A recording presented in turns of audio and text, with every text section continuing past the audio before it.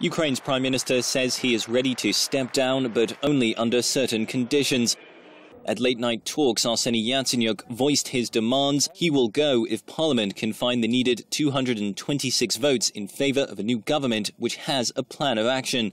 President Petro Poroshenko, meanwhile, reportedly says current Finance Minister Natalie Jaresko is a candidate for the Prime Minister's post. Still, the pro-government faction is expressing hope the Parliament can find its way to uniting behind the current cabinet, potentially avoiding more political instability.